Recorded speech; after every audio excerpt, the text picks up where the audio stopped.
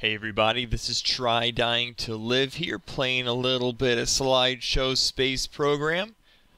Alright, not really actually a game, but we're going to do some slidey things. We're going to talk about interplanetary travel in Kerbal space program.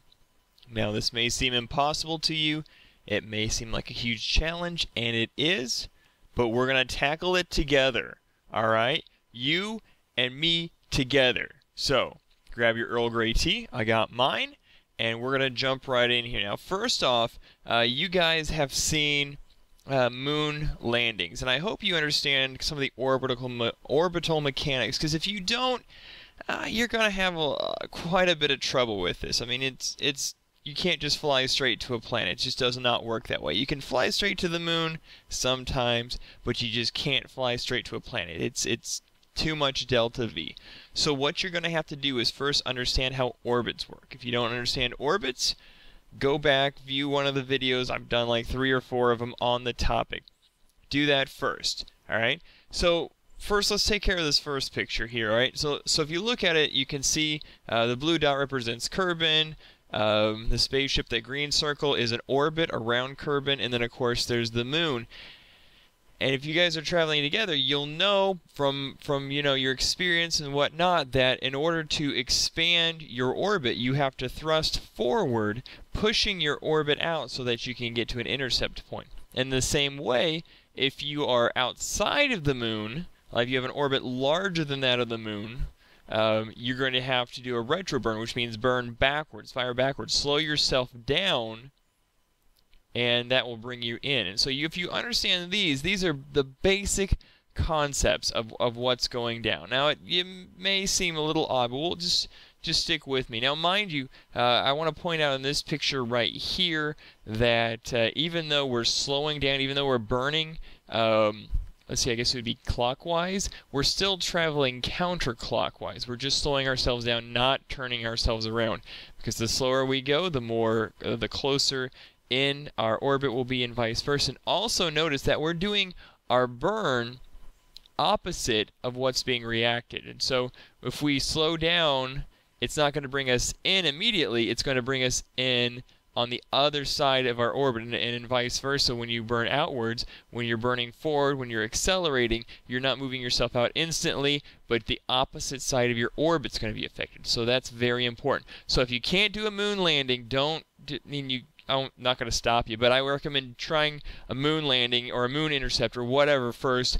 It's way simpler, because when you get into actually the difficult work of orbital or interplanetary travel, things get a little more hairy, because you think about it, you're on a planet that's orbiting a sun, so you're in the sphere of influence of that planet. You got to leave that sphere of influence, enter the sphere of influence of the sun, and then maneuver in that and make it to the planet. So that seems pretty tricky, and it is, but you realize, if you look at the picture, we're doing the exact same thing. You're already orbiting the sun. Alright, you are orbiting the sun already. You've already got that head start. You've already have most of that process done. You remember when you do a moon landing, you have to put your orbit around the planet and then do your transfer burn. Here, you've already done that. All you have to do now is your transfer burn. Now, you have a few more steps than just that, but it gives you that basic idea. So here, if we burn away from the planet, in front of the planet, away from it, it's going to make our orbit on the opposite side larger so that we can make an intercept. Hopefully, that's the ideal. And so that's the concept right there. So you see this picture here? You got that? Right? So it's as simple as that. Accelerate forward in the direction the planet's traveling, and your orbit's going to grow. Now, in a similar situation, if you're trying to go to a planet inside, such as like a Venus-type planet, then what you have to do is you fire off the back of the planet, slowing yourself down. Now, mind you, we're still traveling in that counterclockwise direction. Even though we fired towards clockwise, we're only slowing ourselves down. And the reason why is, say Kerbal is traveling at 10 kilometers per second, and you accelerate off the planet at 3 kilometers per second, well, you're still traveling 7 kilometers per second. Make sense? You got that? So you're just slowing yourself down. You're going to still be traveling the same way, but you're going to come in so you can have that nice intercept there. Got it? Nice and simple. All right, so that's the easy part. All right, that easy concept. You're just doing orbital maneuver. All right, now you actually have to burn off the planet, and that's important too. All right, in this picture right here, you can see that I've got this kind of twisted, I guess, escape orbit, you might call it. And this is sort of example of what you're going to need to do. You can't necessarily just fire straight off the planet. You probably could, but it's going to be a little more difficult, and also you get the added benefit of kind of slingshotting around the planet. You get a little angle there, and it's going to help you quite a bit. And so if you are trying to go to, say, like a Mars where it's outside, you want to increase your orbital size. You want to get to a planet beyond, farther away from the sun, is what I'm trying to say. You're going to have to travel with the direction of Kerbal, with the planet, and that means that you actually, I think I figured out the best way to do it is, if you want to do it straight from the launch pad, just fast forward the time until just after sunset, because after sunset you're going to be just moving away from the planet, or away from the sun, and that's the perfect time. You can launch, take your trajectory towards 90 degrees. You get a free 300 meters per second. You get 300 meters per second free of delta V to help spin you off the planet, head towards 90 degrees, and you're just going to kind of curve around the planet. And then basically what you're going to do is you're going to try to get yourself as straight as possible until you leave the sphere of influence. And then when you leave the sphere of influence of the sun, you'll find yourself just orbiting kind of in a slightly elliptical orbit. It won't be totally round just like Kerbal's, but it'll be slightly elliptical. And so what it's going to do is, because you blasted this way forward, you're going to have a slightly larger orbit. So the act of just escaping the sphere of influence of Kerbal is going to give you a head start on your process, and so then you can leave the sphere of influence and you can shoot yourself forward. Now you can also wait a little bit longer to launch, and then go ahead and do all that delta V right away. So basically, instead of waiting till you leave the escape, or escaping the sphere of influence, you do all that within the sphere of influence, and you just look a little farther out, and you got to time things out a little bit better. But it can be a lot easier, especially if you're beginning, to leave the sphere of influence of Kerbal and then do all of your major orbital maneuvers, just because the gravity of Kerbal is going to mess with you a little bit. And this is just going to take some practice. It'll be fun, and we're not getting into like the exact science of it all, because you can actually look up the numbers. It'll tell you exactly when and how many degrees to burn and to do that all from. But you know, for the most part, you don't have to really worry about it. You're not going to be as efficient, but you know, if you don't want to mess around with all the numbers, don't mess around with all the numbers. If you want to mess around with them, have fun. It just depends on what you want to do, how much you want to get into. If you want to really get into the math of things, or if you don't want to do the math at all. But nonetheless, this is what you're going to do if you're going to go to, say, like a Mars analog, something beyond Kerbal. Now, if you're going to do something like a Venus analog, you're going to blast off just after sunrise, and that's going to curve you around the planet backward, away from the planet. Even though you're still going to be traveling forward, you'll leave, kind of looks like you'll be going backwards, but you'll still be going forward, and that'll just slow you down. You do the same thing, and so it's just kind of the exact opposite. So if you're going towards, say, like a Mars analog, wait until just after sunset, and if you burn towards 90 degrees, and if you're going towards like an inside planet, then what you're going to do is wait until just after sunrise and burn then. And that's just for rough estimation. You can get a lot more fine if you do the math and kind of mess around. All right, so when to burn? When do you burn? There's a few ways to figure out when to burn. And what I mean when to burn is, I mean the timing of everything. Like, when do you wait till a planet is how many ever degrees in front or behind of Kerbal?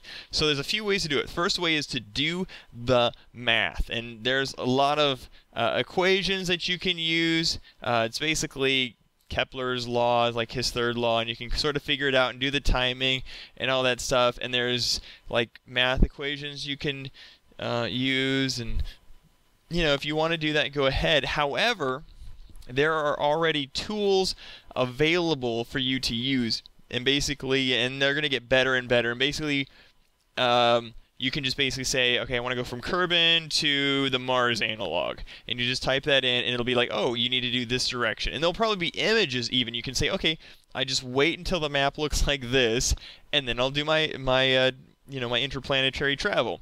Oh, excellent. And finally, so that's probably going to be that second one there. That use a tool is probably going to be the most common, the easiest way to get started. But you don't necessarily have to do that. I mean, you can go like way deep into the math. You can just kind of look at a picture, or you can do my favorite thing, which is just trial and error, because you just kind of play around and it doesn't really matter, and it's totally up to you.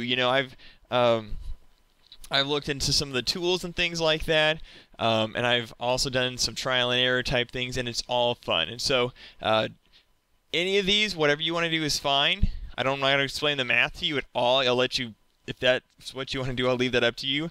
I'll let you find your own tools, but I will talk to you a little bit about the trial and error method, and one thing you can do, which is super simple to do, which is when you go to do your interplanetary burn and you want to figure out when you're going to need a burn, what you do is just wait until the planet that you want to go to, Kerbal and the Sun, are all lined up in a straight line.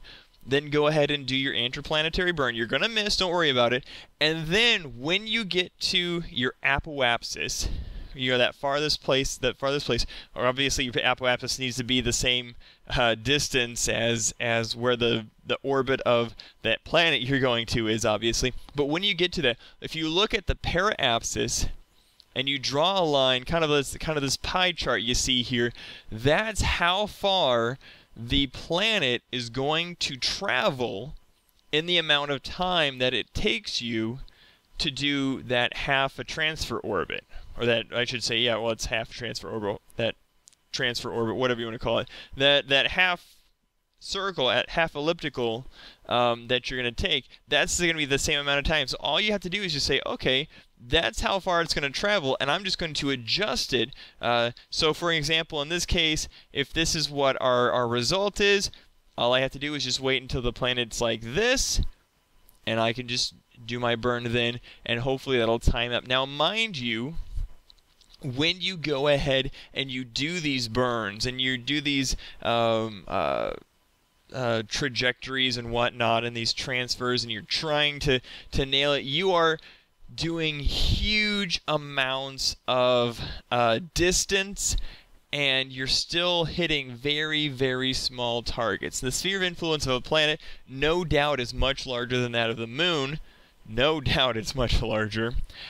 But the distance you'll travel means that the timing could be just a little bit off. And so some of the things you can do, if you just find yourself off a little bit, is before you do your burn, your interplanetary burn, just do a quick save, try it again, whoop, we missed, back up, try it again, and so on and so forth, so you can kind of save some time there. But also, if you notice say you're kind of getting a little close there, you can do a few things. So for example, say you are you're ahead of the planet, okay? You're going to come in, you're ahead of the planet, it's obviously you're not going to make it.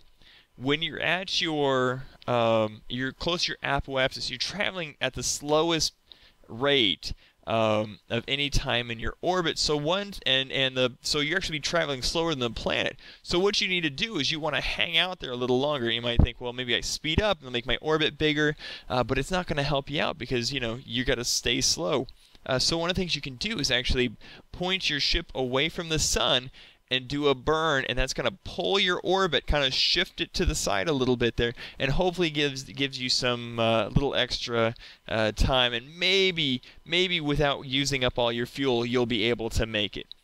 It's just going to depend on how far off you are. Now, mind you, these aren't very efficient maneuvers. All right, if you miss, you're not going to have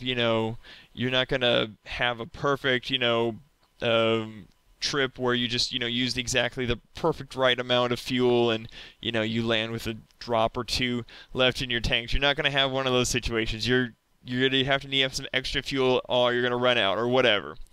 But it lets you kind of fudge things a little bit, kind of push things back, and so that's one thing you can do. And if you find yourself kind of in an opposite situation, you can do an opposite thing where you go ahead and you can burn toward the sun, which is going to kind of pull your orbit back, and that's just going to depend on how things are. And like I said before, you also depends on how far you are on what's going on, because if you find yourself kind of in a bad situation and you're way off, you're traveling at such big speeds that you're going to have difficulty finding enough fuel and delta V in a ship that's already left Kerbal and flown halfway across the solar system. So that's kind of a big important thing you're going to have to be aware of. And so you can sort of fudge it. Sometimes you can, sometimes you can't. So that's a couple things you can do to help yourself, kind of save you in a bad situation. Hopefully this video was helpful to you. Hopefully you guys learned some stuff. Hopefully you enjoyed it. If you want to keep up with me, if you have any questions for me, catch me on my Twitter at TryDyingToLive. And you might say, why on Twitter? Because the Twitter is the one place you're actually guaranteed to always get me, because my Twitter goes straight to my cell phone. So if you actually tweet me at TryDyingToLive right now, I would actually get a text on my cell phone, and you'd be like, hey man, I didn't understand any of that video, do it again. And I would do it again. But anyways, version 17 is coming up soon. I'm super excited. I hope you are too. And good luck to you guys, because we're all going to need it. Hey, thanks guys.